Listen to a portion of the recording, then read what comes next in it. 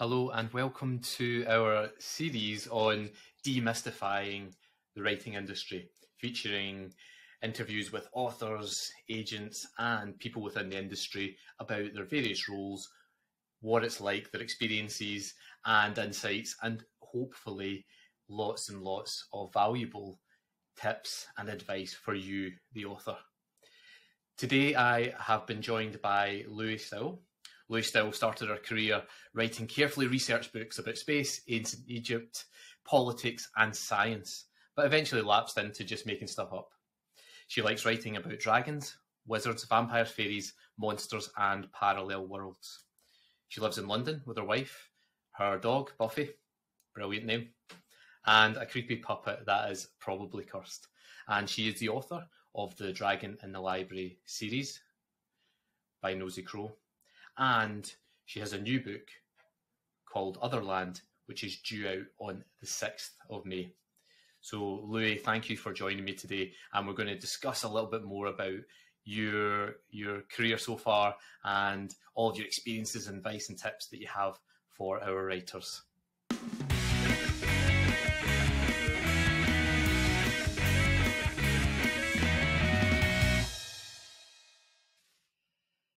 Hi Louie, it's lovely to have you on to chat today a little bit more about your writing journey, about the industry and what it's like to be a writer and what it's been like for you yourself over the years. So first of all, just to allow everyone to get to know you a little bit better and to know what your writing journey has been like, could you give us a little bit about how it started for you? Where you first became a writer, where you first started submitting your work out to agents and so on, and any advice that you might have to give to newer writers who might be at a similar stage? Well, I'd say how my writing journey has been is long. Yeah. So I first started writing just after leaving university, which was 20 years ago. I started writing a book that is actually kind of a version of the book that I'm getting published next month. So there's definitely been a lot of windy bits in the road. I first started sending stuff out probably about 5 years later. I actually went on submission to a publisher in 2008. And that was one of those annoying, like it got really close, but not quite. And I think my feeling there was like timing was bad because I had vampires in it and vampires had just been and gone, But I think what I realized, I actually gave a talk to some students recently where I was talking about rejection and resilience. But I realized I actually hadn't sent stuff out that much. And I think if I had one bit of advice, it would be just to send your stuff everywhere and basically like almost have a goal of a certain number of rejections, because I think that's, where you get the useful feedback and you learn, but also you just got that, it's a bit of a numbers game. So the more you send it out there, the more chances you have of an acceptance. So I think I realized I just hadn't actually, like, I've never submitted a short story to a magazine, say, or entered a competition, or I just sort of kept thinking like there's only one way to do this. I've got to do it via an agent and a publisher, and I wish I'd been a bit more experimental maybe. Yeah. I mean, I think it was all a good learning experience and definitely kind of my writing's improved over those 20 years. But I think so when it came to actually getting published, the first book deal I sort of ended up switching agents and got a book deal in, I want to say 2016, which was for the Dragon in the Library, but also for my new book Otherland. And that was a kind of slightly soul-crushing experience actually, because I sent out a completely different book. It was a zombie YA, and it was about monster hunting and stuff. And I was very like, yeah, this is the book. Sent it out, everyone rejected it. Basically, it turns out YA with no romance is not a thing. So I was learning some sort of genre lessons there. But Nosy Crow was like, we don't actually publish YA, but we really like the writing style. So what else you got? So I had to go away and kind of basically come back with a bunch of pitches. And one of those pitches was actually like a version of what became Otherland, but it had different characters, similar plot, but like the central characters were completely different. And they liked a few of the pitches, so they liked the Dragon in the Library, and they said like let's make that a series. So that was for 7 to 9 year olds, and then Otherland, which was, I think initially, it's gone through so many titles, I can't remember, but I think when I pitched it, it was called Midsummer Night's Scream. And then it was called The Cloaked Kingdoms, and then it was called Night Game, and then Otherland eventually, which is definitely what its title's going to be now. So yeah, I've definitely had like a complicated, I guess my first book deal was sort of a bit of a rejection at the same time. And then after that, my next one was like the complete opposite experience. It was really fast. It was, you know, like auction stuff. So I've definitely seen both sides, and I prefer the auction thing. Yeah. No, that's brilliant. So yeah, the main piece of advice for those starting out is get your work out there.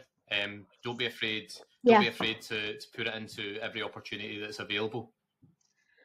Yeah, and don't think there's one right way of doing anything, because I know people who've got book deals so many different ways, and through like random coincidences, you know, kind of going to a speaker event and chatting to someone who happens to be an agent, or all those things where, you know, like you can come across. I mean, I didn't do that myself, but I know people who've definitely done that sort of thing, or like randomly submitted something to a publisher and then actually they've come out with something completely different, you know. So they might like you submit a picture book and actually end up with a middle grade novel. So things are chaotic. Yeah, no, that's brilliant. No, that's really, really good advice.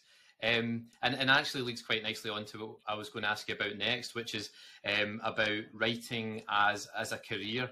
And obviously, I'm a school teacher myself with my profession, and one of the big things we focus on is continual professional development. So you don't just become a teacher and then stop learning. And I'd imagine it would be the same for a published author. You don't just become published and then stop learning about your craft. So yeah, what do you do? You know, how, in what ways have you tried to continue to develop and learn your writing craft? So I was actually recently looking around to see if there are any like courses aimed at professional writers, and there aren't many really, but there's ones that are kind of pitched at different levels. But I think one thing I found is the best learning tool is writing a lot and then working out what works and what doesn't, and you kind of get a feel for your own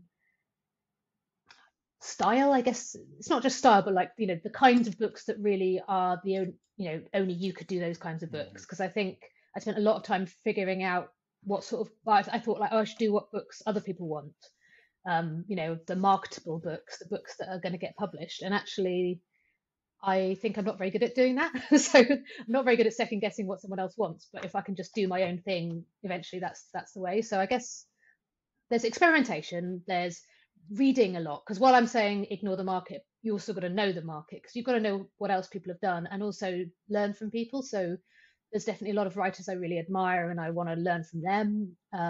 Even if they're nothing like my style, I just know that there's something about what they do, the kind of the way they handle character or the way they handle plot, that is something I can kind of study. And I guess I'm a bit of a cliche in that I did do an English literature degree, but I do like the idea of like basically trying to analyze a text and say like, why does this work? What can I do in my own style that's like this? You know, like, I don't know, people talk a lot about those kind of like 3-act or 4-act structures, but you know, that doesn't necessarily work for everyone, but I quite like that. But also, so I've done the odd thing where I've got someone else's novel and broken it down into a 4-act structure myself. And I put all that stuff away, and it's not like I'm sitting there kind of going, oh well, so and so used this and I must copy this, but I think it goes into your brain and sort of ferments a bit. So it's that kind of fermentation process. And then also I think the more you do stuff, the more fussy you get with yourself, and you think I've always got to level up. So I think it's partly a sort of a byproduct of never being satisfied. Yeah. My wife actually sings the Hamilton song at me. She's like, "You will never be satisfied." But that is my writing life. So yeah, I think it's sort of a little bit about being antsy and never quite pleased with what we've got. Yeah, I mean, and that's great, because it's, you know, reading other people's work is absolutely, for me as well, that's one of the very best ways for me to learn and develop my own craft as well. Yeah, and as you say, like output and productivity, I know that a lot of writers talk about how they do things like morning pages, and you know, they just write things not necessarily for publication, just to sort of work on, you know, experiment with the writing, and that's really good advice from you when you said that about not being afraid to experiment and do different things. Yeah, and I think like always and trying new forms. I mean, some people will always write in one genre, one form, one age group, and that's fine. But for me personally, I like experimenting. So I'm writing a couple of picture books at the moment. Even if they never get published, I just want to try and bit of non-fiction here, bit of this, bit of that. I think YA is probably the only thing I won't touch now, but it's too much romance. I can't handle Yeah. it. I'm too repressed. Brilliant. Okay. So moving on then, so you've obviously, you've been very successful over the last few years in terms of, you've got a few books out now, and but it was a long road for you to get to that stage. Mm, And for a lot of people, they're in a similar boat where they've been writing for 5, 10 years and so on, and they're still mm. sort of looking to sign with an agent and so on. Do you have any sort of advice or tips that you could give to writers who are in that position and who are still waiting? I would definitely say like find other people in the same boat as you. Because I had when I went on submission that ended up getting my Nosy Crow deal, I had a submission buddy who we were actually like similar ages, had been, like she hadn't been writing as long, but we were kind of in a similar life stage, I Yeah. guess. And it's just having that solidarity, it's so important because you can kind of get so up in your head, I think. It is like so much of the challenge isn't about the writing, it's about the psychological side and the kind of not trying to compare yourself to the 20-year-old writer who's got the £1 million Yeah, deal, yeah. which, I'm not saying I never do that, but I think having someone else to kind of bring you back down to earth and talk you down is really good. And I've always just found people on social media for that. It's Mhm. not like I've got anyone in my life that writes in Yeah. that way. It's just, hello, internet, be my friend. Yeah, I'm very um, similar actually. I don't have anyone in my mm, life, but yeah, like so there's so many people out there who are in the same position. So yeah, that's really good mm. advice, just to try and find others. And And I know, like, I mean, I'm probably overly trusting, but I do generally feel like people have been very kind and very generous with their time, and like people will read your stuff. And like, I've never had a crit partner as such, but I've definitely had people who, have now become very good friends in real life, if that makes any distinction. But like, who started off as internet friends, who will read each other's manuscripts, will give each other little, not really crits, but just kind of almost like cheerleading. Really, they don't have to necessarily be there to push you. Sometimes they can be there to tell you you're Yeah, amazing, and sometimes that's all you need. yeah, absolutely. So let's talk a little bit more about you as a published author then. So you've got Hmm. your Dragon in the Library series, which has now concluded. Is that right? Yeah. Yeah, yeah. Although So it's Yeah, trilogy. although I remember chatting to you at one point and you said, well, maybe there might be something at some point in the future and so on. Well, yeah, there Yeah, could be. But for the moment, I feel like it feels yeah, complete. However, the not to give anything away, but like the ending opens it up to more different yes. stories. And that's always good for a reader as well. I think to have hope that even Mm, something which has come to a conclusion could well be picked up again. Um, yeah, definitely. But what I was wanting to discuss in a bit more detail was your experience after you signed those publishing deals. So there's a lot written about people getting agents and even people getting deals, but Mm, then the period that comes afterwards, through your debut year, through having to do launches, maybe virtual launches as it's been recently. mm, The real highs and lows of what comes after. I think that'd be really interesting for people to know about. yeah. Well, I've got a top tip: is don't launch a book in a pandemic. But luckily, my first book came out before the plague, Yeah. so I was actually lucky because it's literally the year before. So that was 2019, and so I was able to have a normal launch. And so basically, the first thing that happens after you sign, you don't get the contract for ages. Like you'll be like, you've got a book deal. By the way, don't tell anyone, and there's no paperwork for a really long time. So like, there's a lot of that kind of anxious waiting. Even though you think, oh wow, waiting for the book deal is the waiting. It's like no, there's always more waiting, and I think just kind of pacing yourself for that's quite important. And I can't remember, it was quite a long time before we could announce as well, and that's pretty standard because they tend to want to announce when they've got a manuscript that's ready because then they could sell it on, if they've got world rights, for instance, they could sell it to foreign publishers. um, every publisher is different like that, but generally you might even you might wait a year to announce. Obviously you tell your mates and Yeah. stuff, but you're kind of sitting on the news.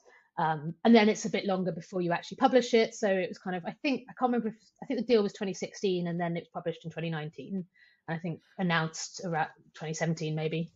So there's definitely all these stages, and then when you actually get to publication day, having a launch was lovely. I mean, basically, the launch isn't really part of the marketing strategy as such. It's just a lovely party for your friends that your publisher buys you a bit of booze for, or whatever you want. Yeah. I say whatever you want. I mean, as in like whatever you want. Yeah, within reason. Yeah. So I was just having a conversation about how booze centric a lot of publishing is, and how like publishing launches need to have more non-alcoholic drinks, and how we should have coffee and tea. And I think that'd be amazing. So that's my new campaign.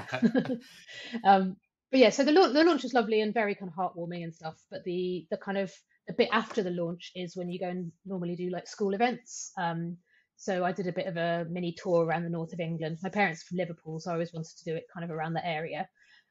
So went to like a school in Liverpool, and then went up to the Lake District, which again was really, really lovely and kind of picturesque and doing. And I think I'm from London, so seeing schools outside of London, realizing how different they are, and just kind of nice to see that. I mean, like, we literally did an event in the outside, like under some trees, because it's just all this like open space and stuff. But the tour thing is like, I mean, it depends how much of an extrovert you are. I am, and I love it. But it's still really tiring, I'd say, because it's that like, basically it's like I'm quite an anxious traveler because I'm always losing stuff. So it's kind of like, oh God, am I going to make this train? Have I got my bag? But then the events and just seeing children actually respond to your work is really amazing. So that's all really, really interesting. Thanks for sharing that with us. And I was just wondering as well, is there anything that, as a result of this process, that maybe you would want to share with your younger self to sort of give them some advice or a heads up about how the process goes? I think it would probably be, don't take the publishing industry so seriously. They're a bunch of children. Having worked in publishing for 15 years now, I think on the, not as a fiction person, but on the non-fiction and picture book side, I definitely realized, like, I thought it was so structured from the outside. I thought it was like this kind of amazing castle full of genius. And like, while all the people are very clever and very competent, it's a very old industry, so a lot of things don't really make any sense. And it's not that you're being, slow in not understanding them. They don't make any sense. Like, things just kind of happen in the way they happen because they've happened like that for so long. And different publishers all work in different ways, but generally I feel there's a lot of kind of, I guess, habits really. And it just, things like book fairs that don't really make any sense. But which I think the pandemic's been an interesting way of kind of realizing that, like, why are we flying half our staff all over the world when we could actually just have a Zoom call? And I'm sure, it'll be interesting to see how that all settles down. Anyway, so yeah, basically, I guess the publishing industry needs you as much as you need them. Like, they need new stories. They're actually really keen to hear from you. And while it may not seem like that when you get a lot of silence or a lot of rejections, it's just about them finding the right thing for the right time. And I think that timing piece is so important, because the same book that I wrote 20 years ago, basically, has now found its moment. But it wasn't then, and I think that's a kind of interesting one, because you're operating within a market, within capitalism, within, trends in the broader sense of like cultural trends.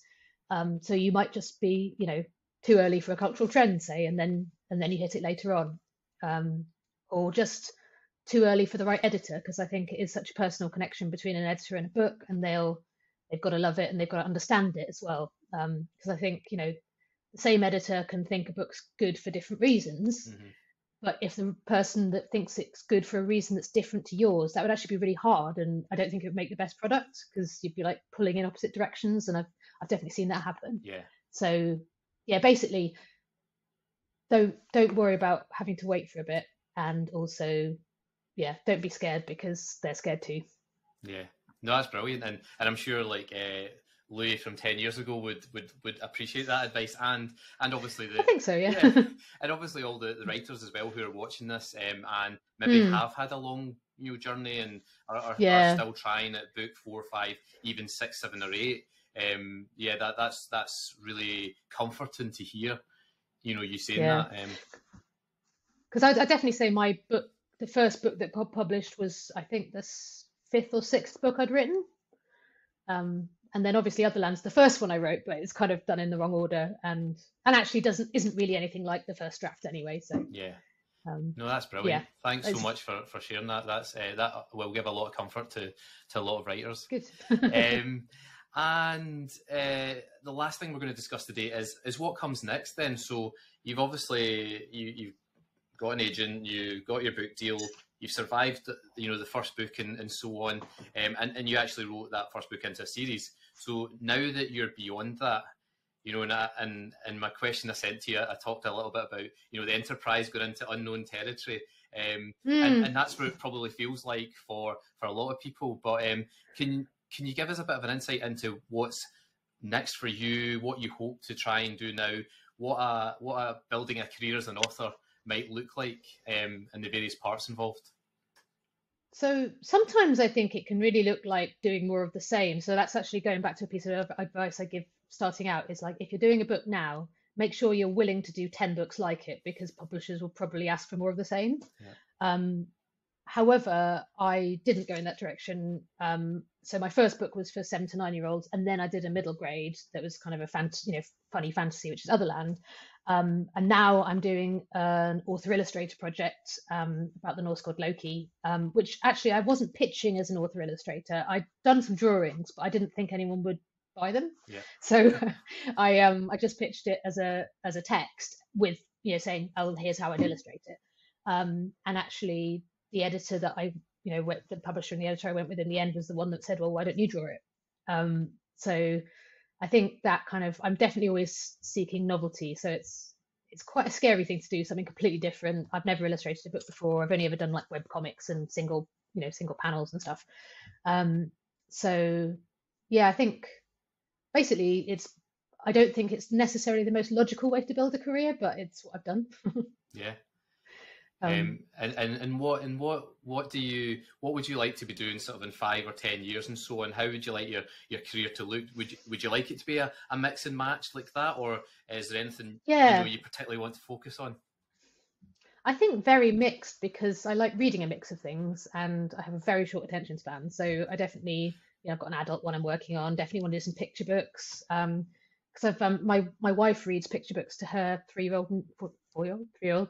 I can't remember. Don't tell her. Niece over Skype, over Zoom, and I really enjoy that kind of process of writing stuff for quite young children where you can just be completely silly. So I think variety is probably the way I want to keep on going, but it slightly depends who gives me money to do what as well, because there's follow your heart and there's also trying to make a living. Because I just went full time as an author at Christmas, after working in publishing for 15 years. So there is an element of the practical of and I think there's things like doing events where you can obviously get paid for that, and all kinds of interesting kind of consulting work and stuff. So it's definitely not just sitting there writing books, but ideally I think I want to be writing books 75% of the time, and then the rest of it is doing events and doing other bits and bobs. And I think I think that idea of don't give up the day job isn't obviously essential, but it's definitely one that's worth thinking of. People go through their entire career without giving up the day job, and that's fine, and I think not the only reason, but one of the reasons I sort of went full time was the pandemic, and it made me realize, because I'd always put off just writing because I thought I would be lonely, and actually I haven't been. It's been fine, because I can still see people. It's just I don't actually have to have them in the same office as me at the same time, and I think I'd kind of got into my head that if you're not working with other people, you're lonely, and it hasn't been that case at all. So, but yeah, I think that kind of, I like to stay quite open about what I'm going to plan in, because I don't really think that far ahead anyway. So it's, I know what the next year looks like because of the contracts I've got, next 2 years, but then after that, I don't know. That's brilliant. And it must be nice to be able to commit all your energy and all your time into, your creative pursuits like that, without having to sort of put them to the side 9 till 5, Monday till Friday sort of thing. Yeah. And I think I'm not saying I'd never go back to an in-house job again, because I might, and the right job might come up, and that's, who knows. But I think at the moment it's really good, because partly because I'm doing this author illustrator thing, it is so intense, because it's normally I'll finish the text and then hand it over, and with the Dragon and Library books, David took over and I didn't have to do anything apart from say that's nice. So it's oh yeah, I have to keep working on it till the end, because I'm both. So it's definitely, it is a bit more of a full-time job than just writing would be. I'm really excited actually about that. I mean, I absolutely adore the character of Loki, so I'm really excited about those ones coming out.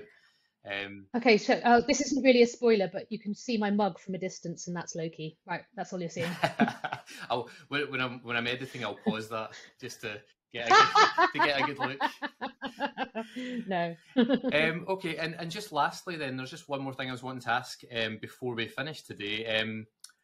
Is there anything about the sort of author career so far that you didn't expect, or something that has come up and you thought, oh, I didn't expect that to be such a big thing? I think I didn't expect titles to be so hard.